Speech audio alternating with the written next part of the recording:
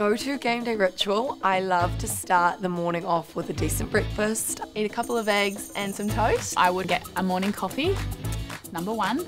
And then kind of just really relax at home with my family and just chill out as much as I can. My bag is always filled with snacks. Nut bar, got a banana, got some little lollies in there, and I'll eat all the way until it's time to get out of the changing rooms. I love country music, so I usually start my day off quite slowly. And then closer to kick-off, I'm like gangster rap, like full on let's go, so yeah. I'll make sure I FaceTime my son and my partner, or if I'm with them, just spending some time with them.